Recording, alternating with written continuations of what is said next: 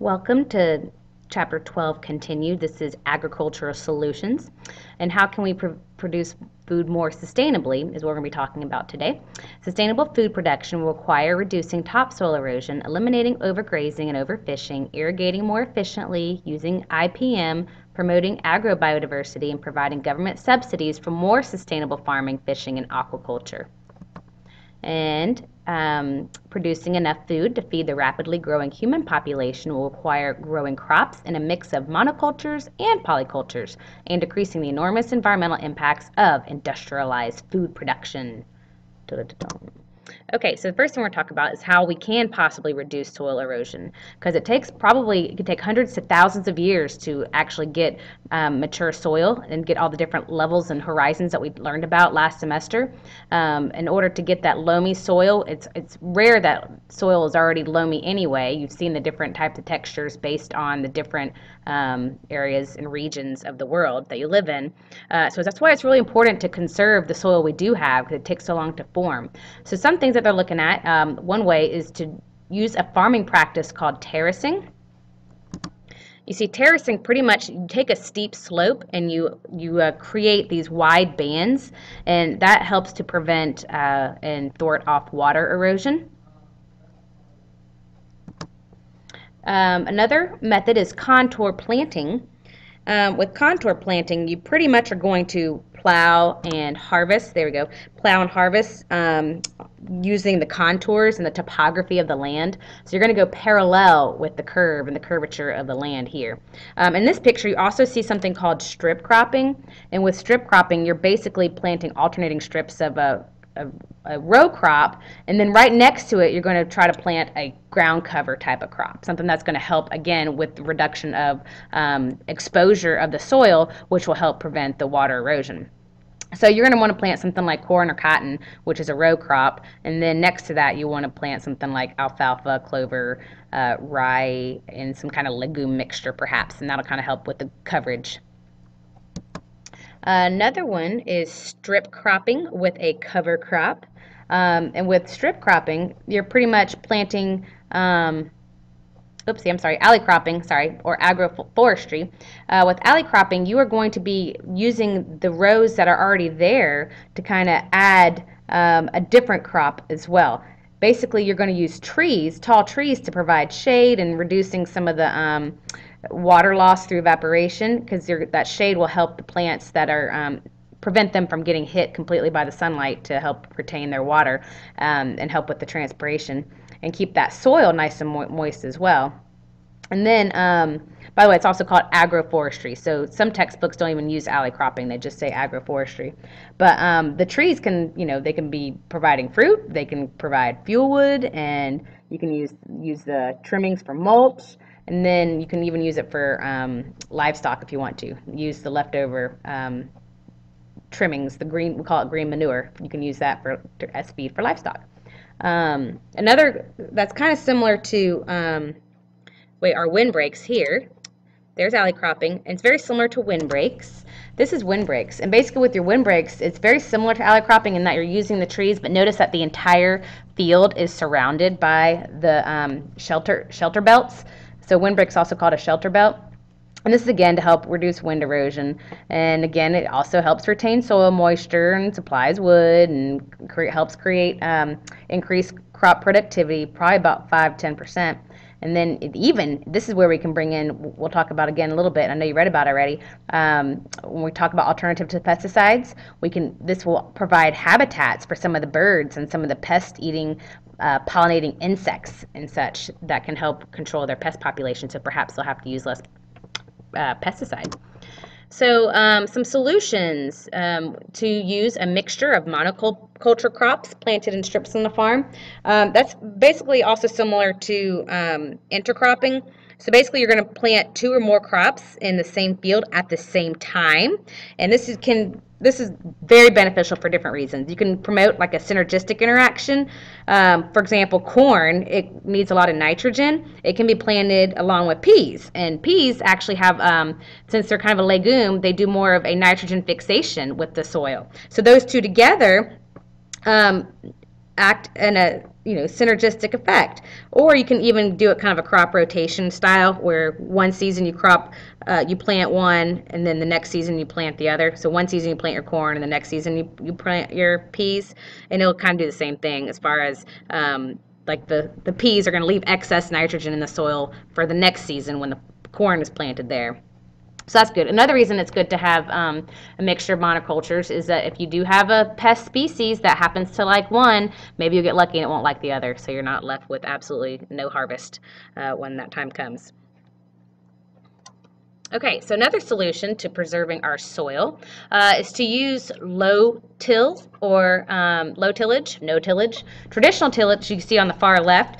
Pretty much the reason that the conventional agriculture relies on the plowing and tilling is because they're physically actually turning the soil upside down, and they're pushing the crop residues under the topsoil, and by doing that you can kill weeds and the insect pupae that are already there. Now if you're going to use low tillage or no tillage, you see that there's going to be a lot of debris left behind, and that is usually like a breeding ground for the pupae, if you will, and other pests. So you do end up using a little bit more herbicide in order to kill the pests that are there.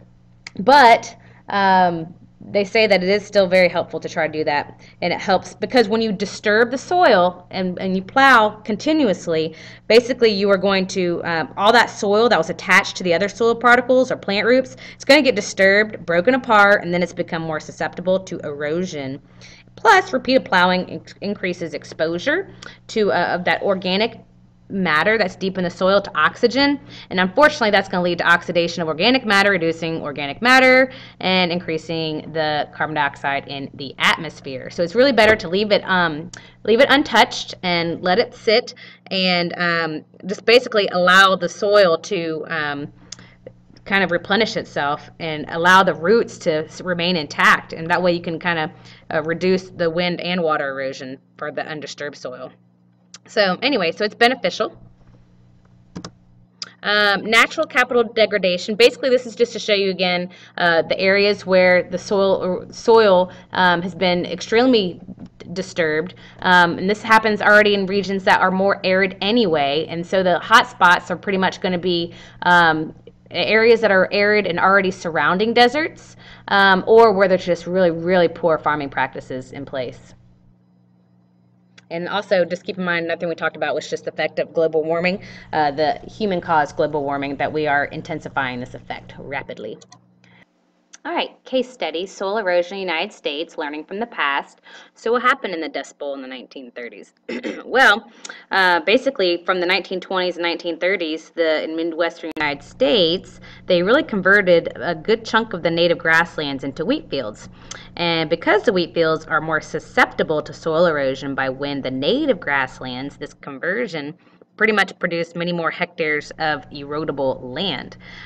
So basically they had poor cultivation practices and overgrazing as well, combined with a severe and prolonged drought, created a decade of crop failures. Now, if you don't have these crops alive and in place, then the soil is also going to be loose. So the drought led to massive dust storms, pretty much in a nutshell. And this dust storm was so severe that the sun was entirely blocked out in the southern Great Plains, and they called it Black Sunday. And then topsoil from the dust storms traveled as far as D.C., and then that's why they called it the Dust Bowl. And then even in Georgia, they say that the laundry that was hung out to dry by women in the state of Georgia, it actually was covered with dust all the way blown from the Midwest as well. So people end up having to move. They moved to the east, west. 1935, the Soil Erosion Act. Now that was put in place. That was established as part of the USDA, and basically they created these soil conservation districts, and they were formed throughout the country, and farmers and ranchers were given technical assistance, or in other words subsidies, to set up soil conservation programs. So now they call the SCS the Natural Resource Conservation Service. So really, of the world's major food producing nations, U.S. is sharply reducing the soil losses because of the conservation tilling, etc., and then also government-sponsored soil programs. But more soil conservation is needed, and the effective soil conservation is only practiced on half of U.S. agricultural land. And lately, also with the rise of ethanol, the need for ethanol, the farmers are going to use that erodible land out of the conservation reserve to get the other government subsidies that are out there for planting corn in order to make ethanol for motor vehicle fuel. Here is an example of the hardest hit areas.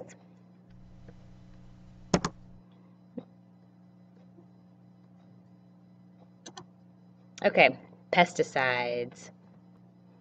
Nature controls the population of most pests. So in natural ecosystems and other polyculture agroecosystems, you have natural enemies such as your predators, parasites, disease organisms. They're controlling the pests. So basically what happens, for example, one of the world's 30,000 known species of spiders called the wolf spider. Woo. They actually kill far more insects every year than humans do by using chemicals. So unfortunately, what's happening, we're dousing areas with pesticides. We accidentally kill the predator to pests. So basically, we're upsetting the natural population checks and balances that are implementing the population control and one of our principles of sustainability. And then we have to come up with new ways to create new pesticides, and we're basically protecting the monoculture crops, which is not natural, tree plantations, lawns, and golf courses. We're trying to protect them from insects and gnats and skeeters and other pests that nature once controlled for us. Ooh. Okay, so we try to use pesticides to control pest population. The generic term for pesticide is any chemical that's used to kill or control populations of organisms that humans consider undesirable, which also is, I guess, subjective. What you and I might differ on what we think is a weed versus what we think is a lovely blooming flower. But the common types of pesticides are insecticides, which you can guess kills insects, herbicides, which are weed killers, fungicides, which kill fungus, and then rodenticides. These kill rats. But these all four are a blanket term. Pesticides is the umbrella for insecticides, herbicides, fungicides, and rodenticides. A lot of people think they see pesticide and assume it's just for something living, like you're getting rid of the insects, but it actually is encompasses all four of those. Anyway, so they did a study and they showed that pesticide use has not reduced U.S. crop loss to pests. Loss of crops is about 31%, even with a 33-fold increase in pesticide use. Okay, so there's a few different categories of pesticides. First, you have something called broad spectrum pesticide, and basically that means that that'll kill many different types of pests, whereas then some are selective, and those pesticides are going to basically focus on a narrower range of organisms. Another thing to consider is that you have first generation pesticides, and those are ones that are natural, mainly natural chemicals, and those are borrowed from plants. Farmers, when they developed these, were basically trying to copy nature. But then there was this major pest control revolution in about 1939, and an entomologist, which is someone who studies insects, but Paul Mueller, he discovered DDT, a chemical that they had around since 1874, but he realized it was a potent insecticide. So DDT was the first of the so-called second generation pesticides, and they actually produced it in a lab, and he received the Nobel Peace Prize for that discovery. But then you remember that Rachel Carson, our marine biologist, started realizing that tertiary consumers, or the bird population was decreasing, even though that wasn't her original area of study. Lastly, the pesticides, they vary in their persistence, which is basically the length of time they remain deadly in the environment. Some, like the DDT, are the ones that they are magnified through bioaccumulation, and basically ends up over time, and it becomes more prevalent in the fatty tissues of the predators because it's fat soluble, and it's not flushed from the body. So if you eat an organism that contains the pesticide, then the chemical is transferred to that consumer, and eventually you're going to have a really high pesticide concentration at the higher trophic levels. Then there's also non-persistent, which basically means it breaks down relatively rapidly within weeks to months, and that is one of the most common herbicides that you've probably even heard of before. the trade name is Roundup, but it's glyphosate, and that one actually does break down rapidly, but they have to be applied more often on the flip side, so the overall environmental impact isn't always lower than that of the persistent pesticide. And of course, there's always the pesticide treadmill that we've talked about, how the pesticide ends up being resistant to the pesticide, and it just goes on and on with the scientists trying to develop a pesticide as fast as the pesticide is resisting it. Okay, so let's talk about trade-offs. Conventional pesticides, the advantages is that it can save lives. It has been known to decrease, obviously, mosquitoes. So therefore, the mosquitoes are a vector for many diseases, and therefore, if you kill the mosquito, you're going to lose the transmission of diseases such as malaria. It increases food supplies. Profitable, work fast, and they're safe if you use them properly. Now, some disadvantages: they promote genetic resistance, the treadmill. It kills natural pest enemies like the wolf spider. They can pollute the environment, get into the water system, into the waterways, can harm wildlife and people, and then are expensive for farmers to apply. Now, as far as harming wildlife and people goes, it really is threatening to the human health. There are a lot of workers who work in the fields. They end up getting sick. There has been higher rates of cancer because of the exposure to legally allowed pesticide residue in food. So they said there's been about 4,000 to 20,000 cases of cancer per year in the U.S. And so then people are concerned about, some scientists are concerned about the possibility of genetic mutations, birth defects, nervous system and behavior disorders, and effects on immune and endocrine systems from long-term exposure. So again, just we need to learn how to wash our fruit. What we can do: reduce exposure to pesticides, grow some of your own food using organic methods, buy organic, wash and scrub our fruits, fresh fruits, vegetables, and wild foods you pick. I use a little vinegar solution when I wash my fruits. Eat less or no meat, and then trim the fat from the meat, because like we said, a lot of these toxins are fat soluble, and they bioaccumulate in the fat. So the more fat you're trimming, the less you are going to consume. Alternatives to using pesticides, and we've already talked about it. So fool the pests. Essentially, you are just going to trade out your crops, rotate your crops. So if you have a pest that liked your crop in particular, well, then next year, if you change the crop out, then you're going to keep them away from the food that they thought they had. To provide homes for pest enemies, basically you are going to maybe plant a tree that you know will attract a predator of the pest that you don't like. You can implant genetic resistance or use genetic engineering, because there's a lot of plants that are already more drought resistant.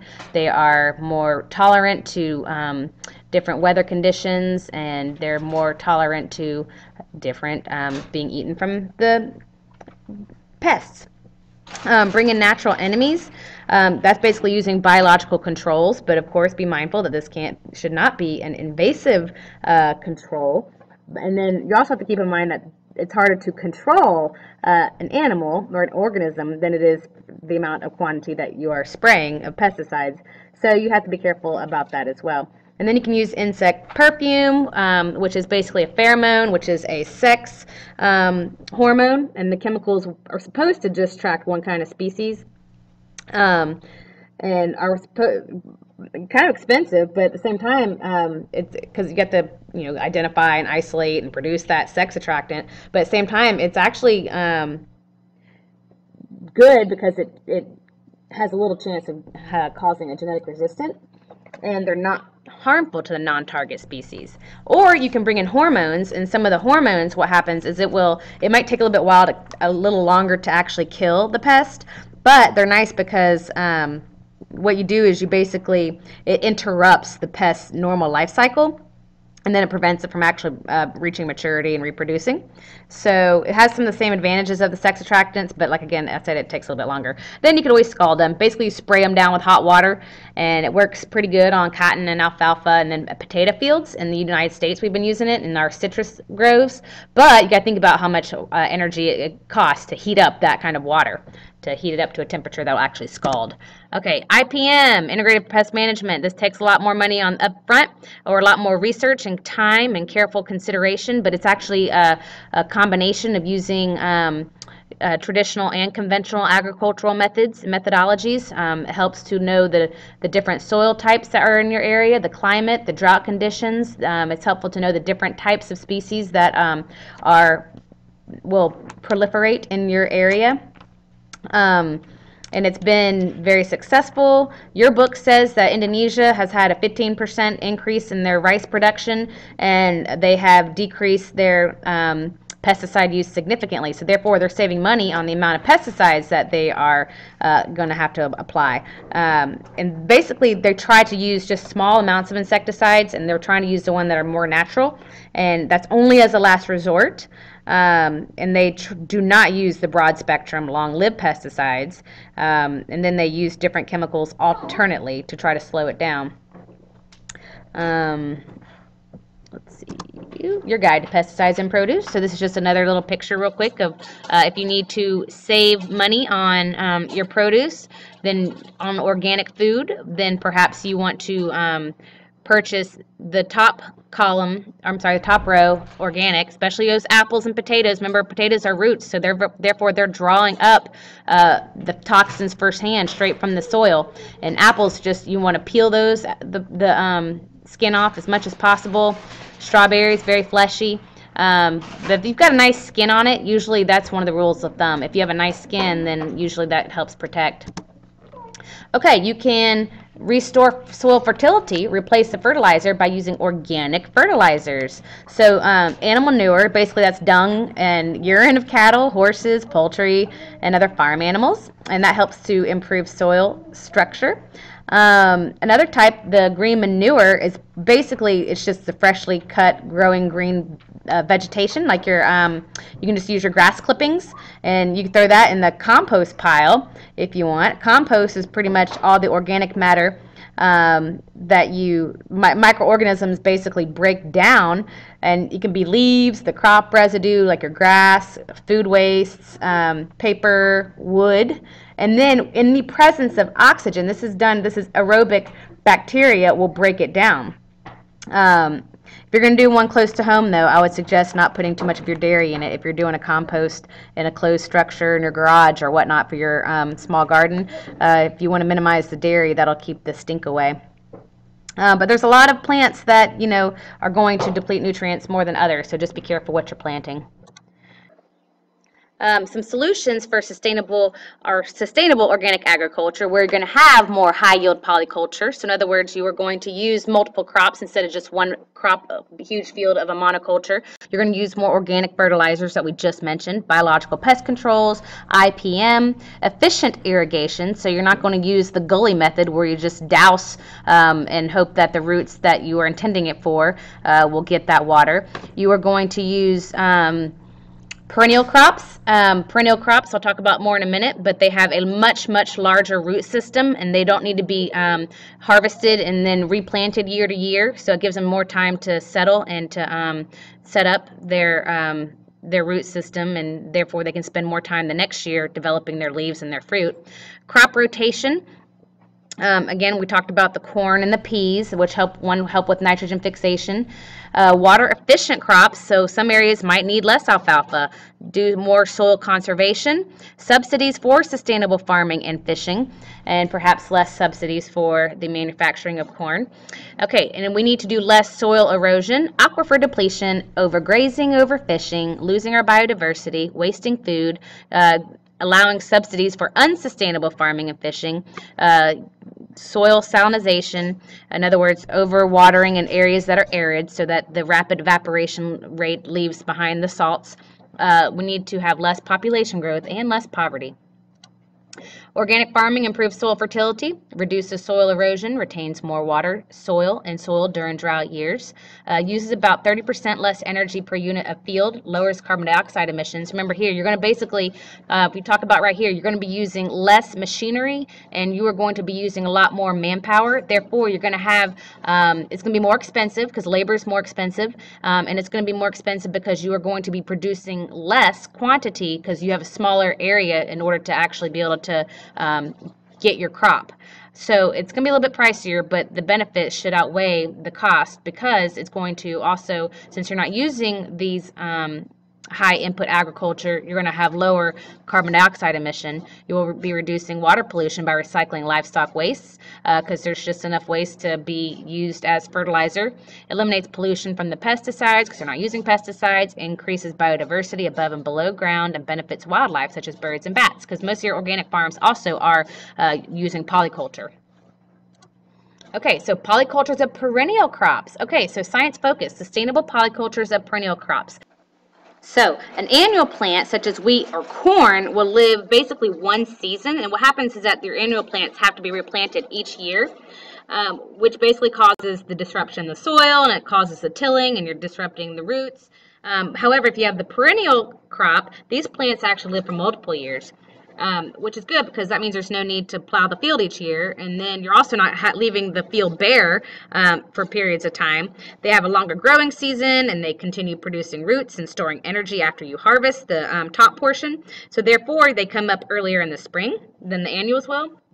And then they rely on the root systems already in place, and that way they can put a little bit more of their energy resource to producing stems and fruits and seeds and all those fun things that we actually are trying to harvest.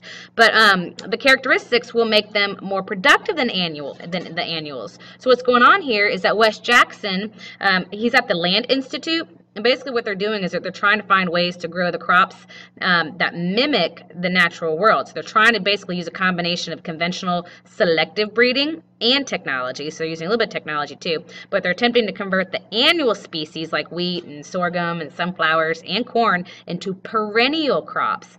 But by doing this, so they're going to take wild perennials like wheatgrass, and then they're going to try to domesticate them, and then they're going to basically select the ones that have like the higher seed yields and the the largest size and look like the best quality, and they're going to use those, and they're going to try to assemble a community of the that will actually be stable and productive and resistant to insect pests and disease. So basically, they're trying to develop sustainable crops that are going to produce sufficient amounts of food for harvest by humans and reduce soil erosion and reduce and hopefully eliminate the need for synthetic fertilizers, pesticides, and irrigation. So they have been able to double the size of the seeds of the wheatgrass and increase its seed production. Of course, there's always, a criticism to it, and the critics are saying that this is going to take so long, it's going to take decades to develop perennial seeds that actually are going to make usable products. But anyway, that's something that they're working on right now, and hopefully in your lifetime you'll see that come about. You can see right here, this is just a comparison of the roots between an annual plant and perennial plant. You could just see how awesome that root structure is and how that would actually be much better for the soil and keeping the soil in place and intact. And that's why you see all the time when even on hills and slopes, they try to get some plants on there, and that's the best way to keep it from eroding away. The end.